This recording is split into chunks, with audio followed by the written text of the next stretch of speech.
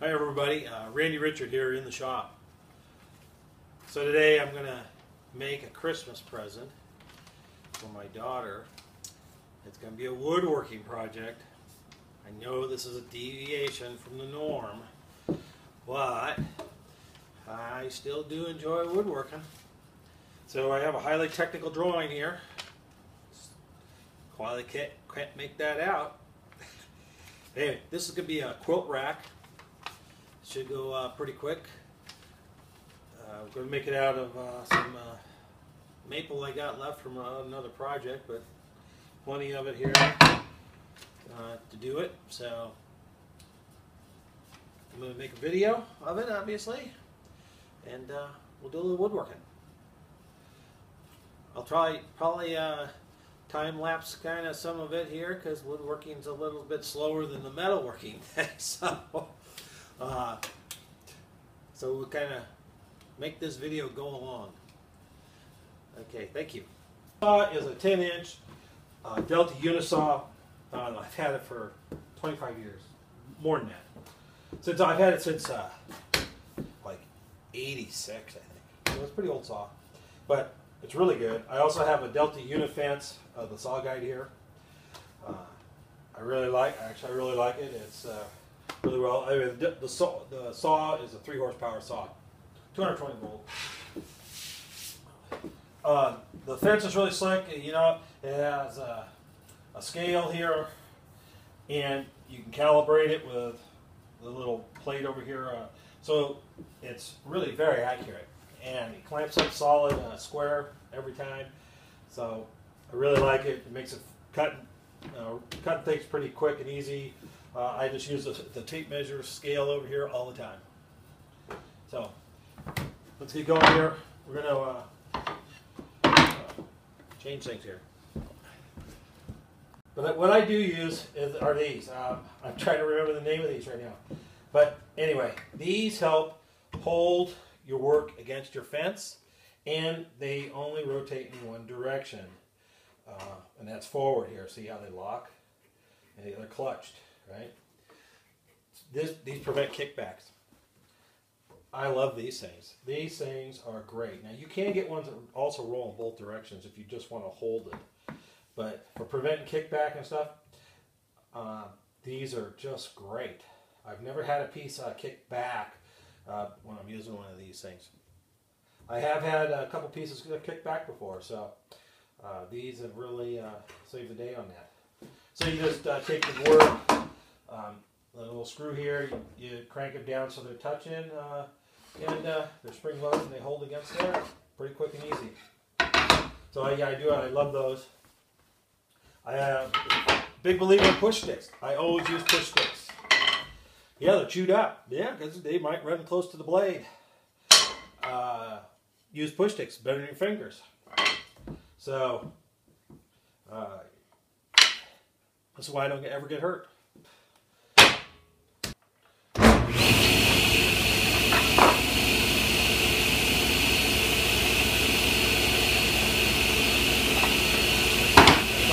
Cut.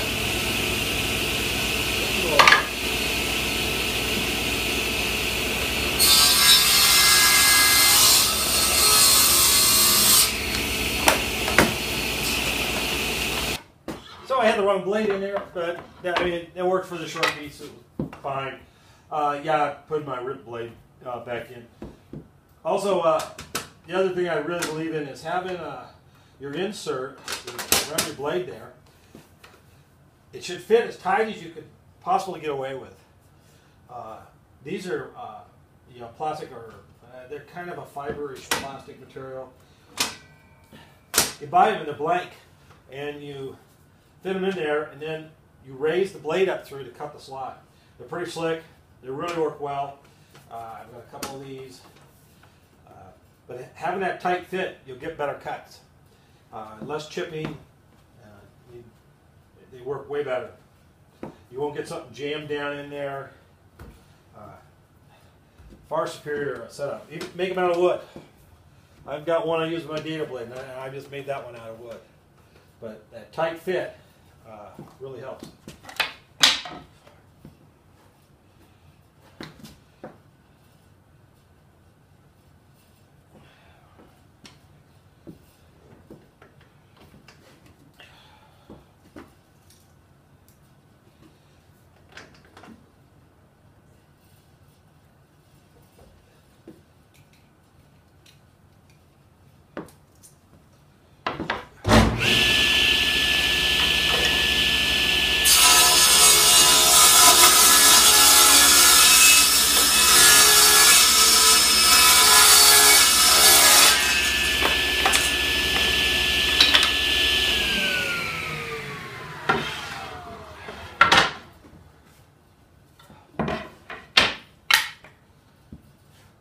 All right, we're gonna do a little cross cutting now. For my cross cuts, I'm just gonna use my compound miter saw. This is a real old Makita. Works. It's not the most accurate miter saw out there today. Today's standards, the ones are a lot nicer, but yeah, this one works pretty good. And I can get it to cut nice and square. It's worked pretty good for a long time. Pitch on it. Anyway, so I marked this one off already.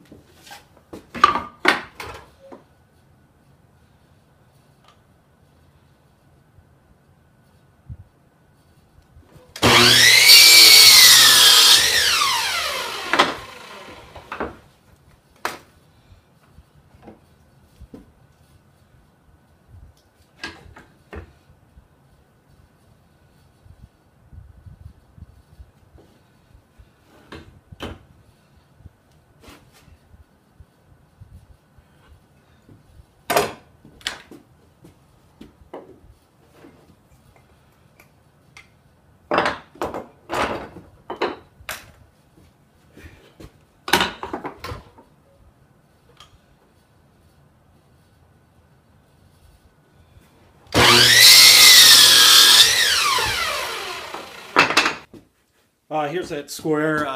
I'll show you a little bit better view of that. Like I said, Britsy tool works. Has a little flip-flop fitting there. I'll show you that. It's adjustable. Has set screws here to adjust the angle to get it perfect. Very nice. Like I said, I have quite a few of these. Their tools, I should say, in their cabinets. In the cabinet there. Yeah, so that goes on there, and it'll sit on the edge of a board instead of fall down. You know, flip that out. Has a little screw on the side, and works pretty slick. Very accurate tools. Very nice. So we'll cut this here to a radius. These are the ends. We'll do that on the bandsaw, and we'll just keep going. We're over here at the bandsaw. This is a Inca 20-inch bandsaw. 20 inches? Yeah. 20-inch bandsaw, 3-wheel bandsaw. So there's 3 wheels instead of 2. So it gives you a nice big deep throat. It's a woodworking bandsaw. It's aluminum. Made in Switzerland. They're very nice equipment. I also have their tables, a 10-inch cabinet saw, an Inca one, and a joiner. Very nice equipment. Had these, gosh, these here I've had for, shoot, close to, probably really close to 30 years. I've had them a long time. I made lots and lots of stuff. I made a nice little aluminum plate here for it, so it's a lot closer fitting. The plastic one was the one that kind of slid around. Anyway, it has a 1.5 horse. I put a 1.5 horse motor on it. So yeah, it's got a.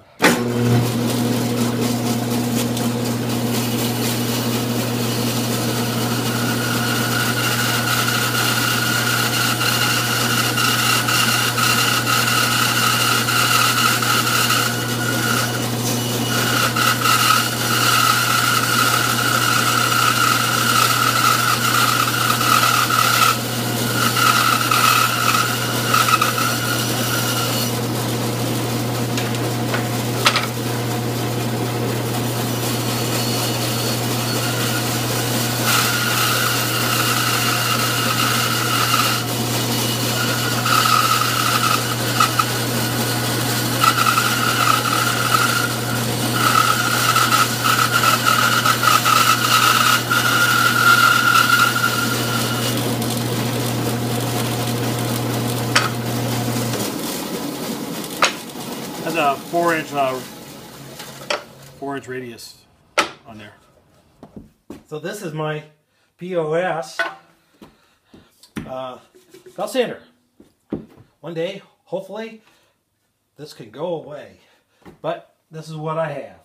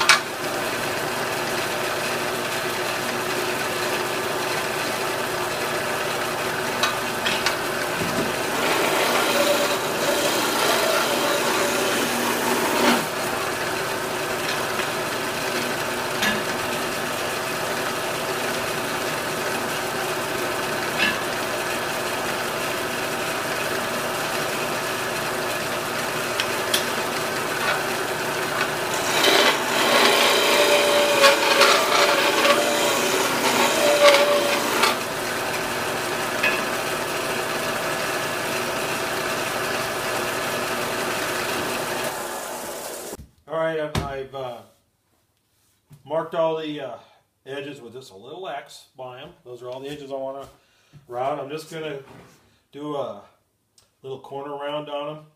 I think this is a 1/4 inch or a 3/16 inch radius quarter round bit.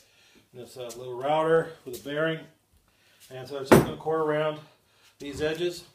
And we're going to make some noise. And some chips.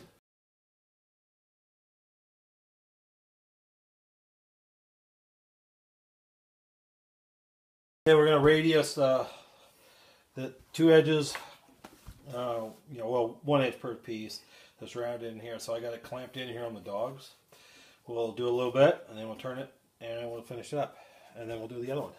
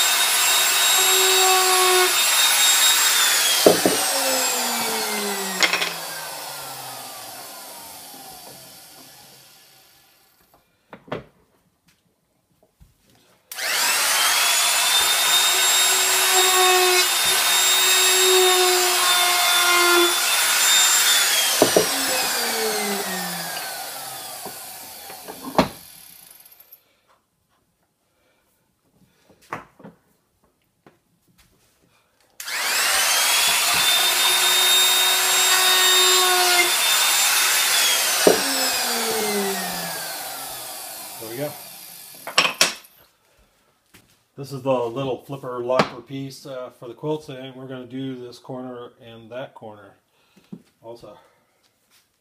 Just the rounding the corner.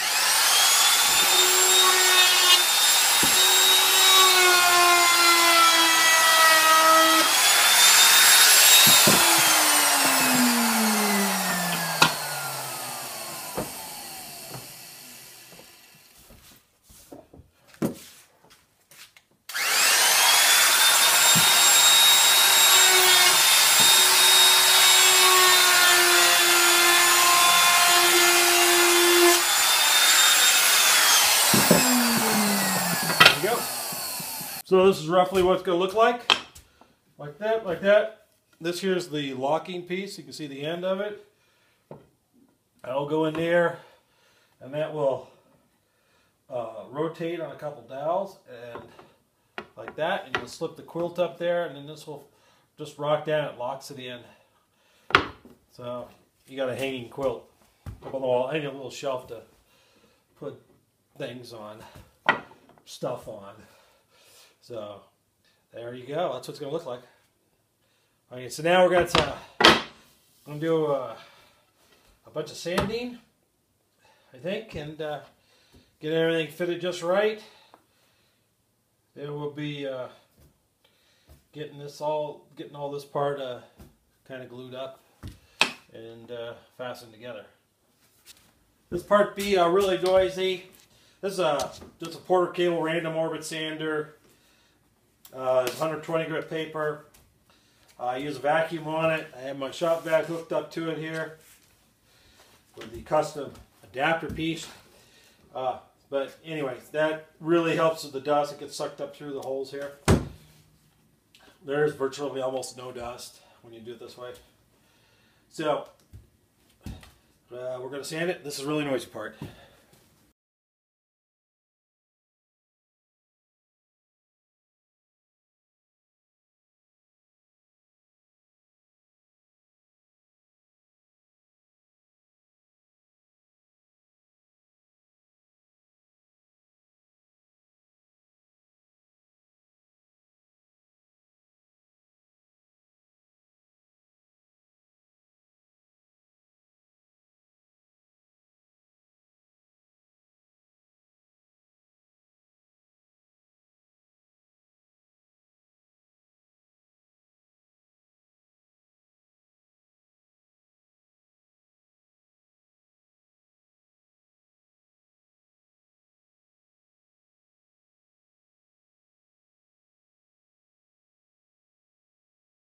Okay, that noisy part's done. We're all sanded, ready to go. We need to resize. We need to size this a little bit on the width, just so it matches real nice with these end pieces. But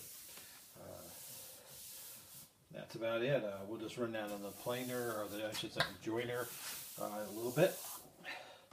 So let's get things matched up so we can put some holes and get things gluing together. So I just have this clamped in here, not glued yet. I got this marked on the end. We're gonna drill the dowel holes, 3/8 dowel, for our pivot. That's for the pivot. So when it's in here, pivot. So we can mark that and get these drilled before we put it together. So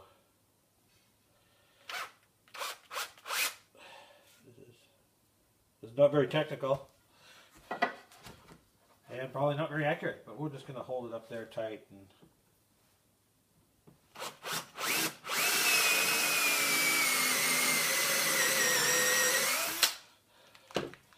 pretty simple to do though.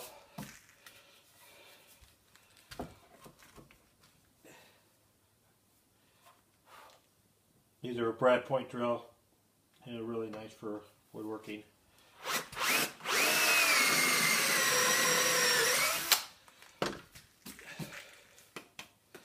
Okay. Go over the bandsaw, cut a couple dowels. So what I've done is I've stuck center in there, these dowel blind hole with a little center tip. Stuffed one in one end. I've marked it up here where I want it to hit on the wood. I just chose 1 3/4 inches. It looks good. So I can hold this straight. I can't do both ends at once, so I can do one end. So I'll hold it against this end at the mark. I'm going to hold it this end at the mark with a slight angle, just a few degrees. That way, so when it's in there, if there's nothing in there, the thing doesn't flop down. This is going to pivot, so it doesn't just fall down like that. This way, it does hit against the wood. So just a few degrees.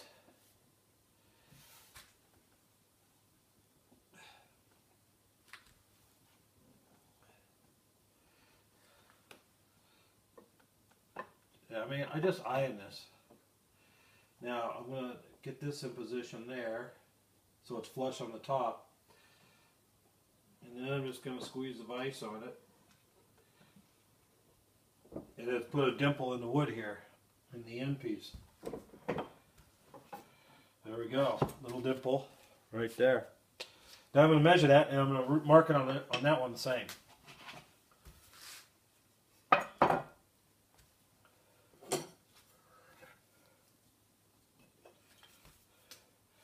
This is another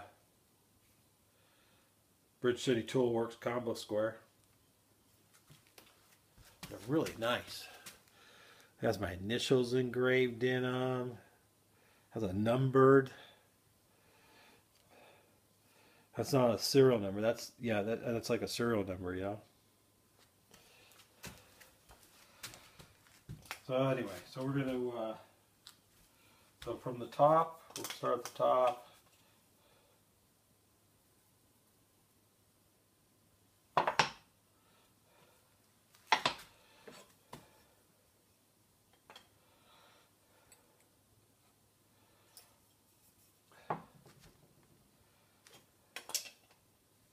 Actually out here more.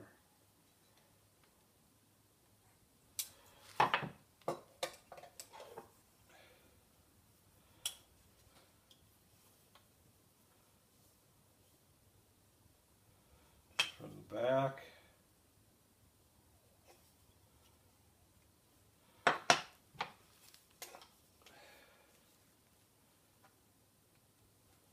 There we go.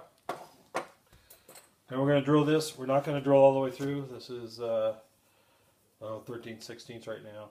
So we're going to drill 1/2 inch or so in there. Just a blind hole.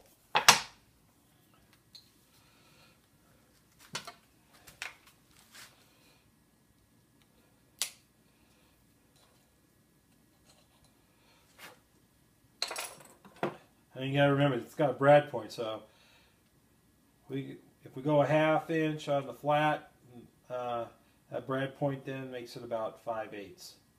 So that's plenty of room for us.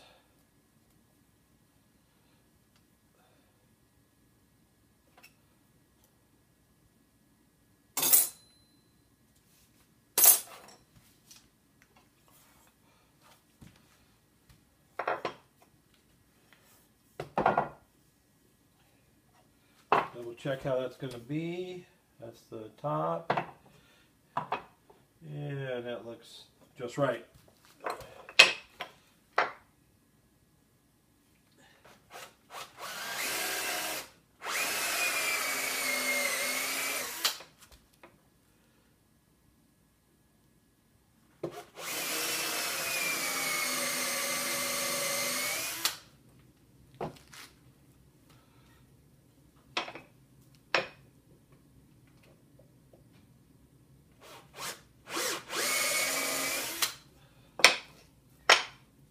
Chips build up in there, so sometimes you don't get your full depth, so you gotta, there we go, clean them out there. Okay, that should go there, that one should go there.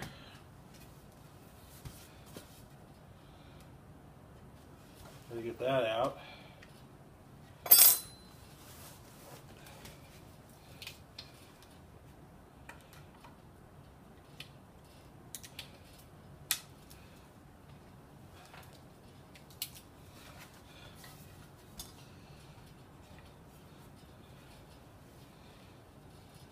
White dowels may be a little on the long side, but we can fix that. But no, that'll be just right. Looks like no, a little bit long.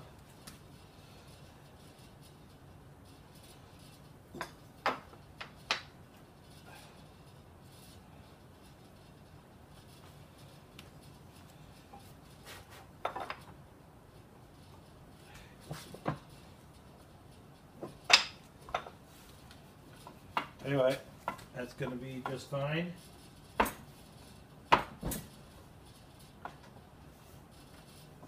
Right there. And we need to trim our dowels a little bit.